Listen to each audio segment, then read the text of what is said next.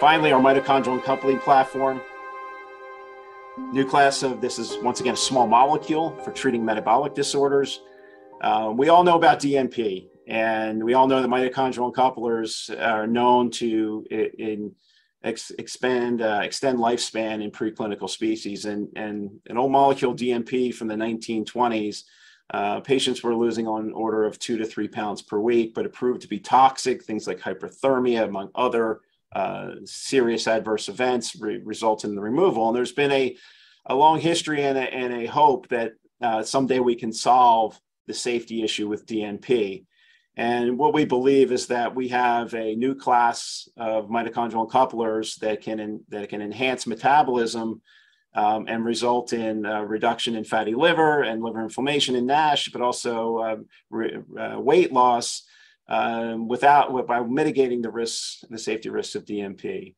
We believe they're self-limited in nature and can address these toxic effects.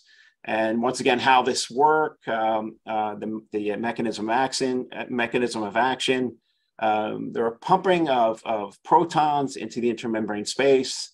This takes caloric burn for this to happen. The protons pumped into this intermembrane space release energy required for ATP synthase. And this happens when they move down their concentration gradient through a channel called ATP synthase.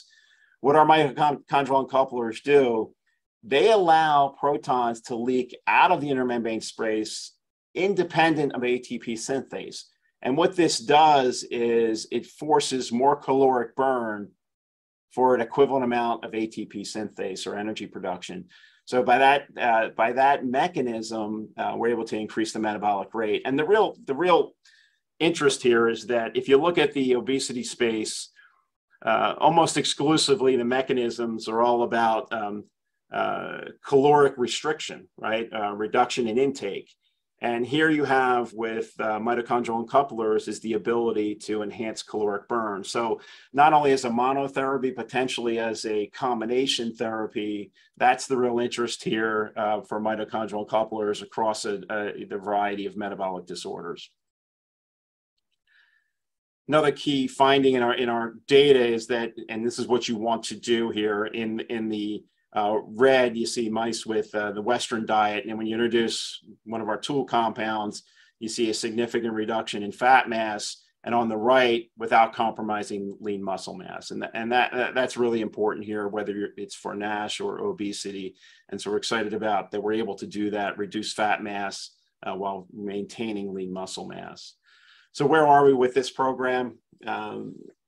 We have preclinical studies that show both weight loss and reduction of fatty liver and liver inflammation. We're in the process of developing a lead candidate with the desired product profile. In this class of agents, it's really all about safety, right? We know that mitochondrial couplers are effective, and then it's really about overcoming that history and with DNP and developing safe mitochondrial couplers for these metabolic disorders.